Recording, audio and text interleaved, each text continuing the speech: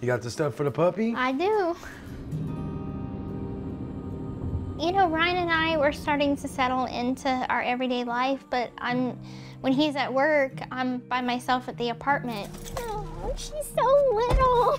I think it was just time to have an addition to our family, and I think maybe a baby is a little too soon, so I'm like, let's start slow with a fur baby.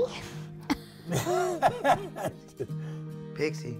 Pixie was the name of a bunny rabbit that I had when I was really little. My bunny ran away, never seen her again.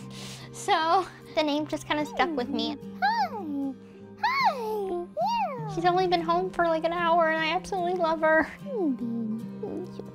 I've never had a puppy before, so I really am not familiar with all the little signs. This is new for me.